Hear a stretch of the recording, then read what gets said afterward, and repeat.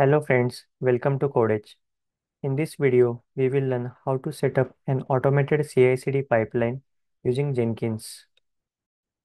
Let's first understand the CI/CD setup that we will be building in this demonstration.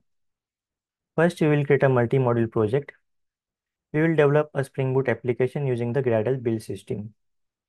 Next, we will add modules like app, domain, port, REST, and a smoke test to the project. Don't worry if you are not familiar with these modules. I will explain each of them in detail shortly. Once our project is ready, we will add a Docker file to containerize the application and Helm chart for managing the Kubernetes manifest configurations. After that, we will push our project in the GitHub repository. Then we will set up a Jenkins pipeline. The first stage in the pipeline will be checkout, which will pull the code from the GitHub. Next stage will be the build stage, where we will compile the code and create a jar file for the application. After that, unit test stage will run unit test on the application.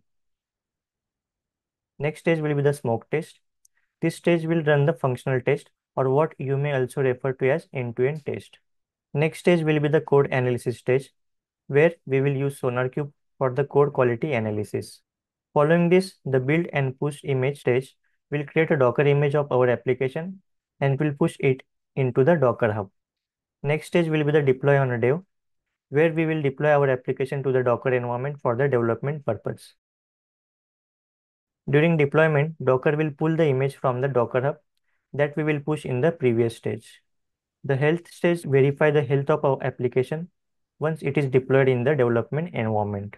Finally, the last stage will be the update image tag, where we will update the Docker image tag in the values.yaml file.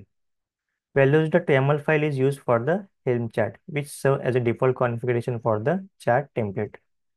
I will explain the values.yaml file when we will develop our application. Then we will configure the ArgoCD in the Kubernetes. For this demonstration, we will be using Minikube as our local Kubernetes environment. Once values.yaml file is updated with the new image tag, ArgoCD will automatically fetch the changes from the GitHub. In other words, ArgoCD will read the image tag from the values.yaml file and it will redeploy the application. To do this, it will recreate the pods by fetching the updated Docker image from the Docker Hub. Once it deployed, our application will be ready for the use. In our CI/CD setup, you can call Jenkins pipeline as a continuous integration and ArgoCD setup as a continuous deployment. Typically, deploy to dev should be part of continuous deployment, but as we are using Docker, that's why I kept it into the Jenkins side only. But if you are using Kubernetes for the deploy to dev stage as well, then you can handle the entire deployment process using ArgoCD. As you can see, our setup involves multiple integration with various components. To simplify things, I have divided this video into the several steps. First step will be the develop multi-module project. Next stage will be set up Jenkins and SonarQube server. Third step will be the create Jenkins pipeline, and last stage will be the ArgoCD setup. That's it for this lecture. In the next video, we will see how to develop multi-module project. Thanks for watching the video.